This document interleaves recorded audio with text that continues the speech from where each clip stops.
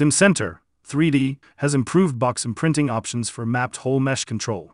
When you create a mapped hole type of mesh control, you can use the new box option in the imprint shapes list to create a map-alike mesh in a square-shaped region around the selected holes.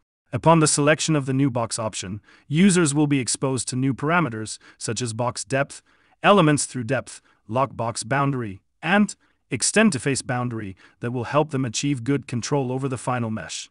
In this example, upon selecting the target hole, we can activate the pave layer and give appropriate values for the layer depth and number of layers parameters. This will help you create layers of paved mesh around the selected hole that can represent washer imprints. Next, for the box option, we can define the depth of the box and the number of layers of elements that will be contained within the box. If the box shape is part of your mesh design, we recommend that you use the lockbox boundary option.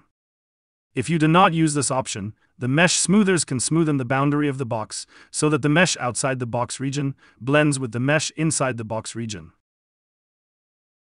Lastly, the Extend to Face Boundary checkbox controls whether the software extends the structured mesh to the boundary of the face on which the selected hole lies. This can be used to avoid tight spaces between the box and the face boundaries.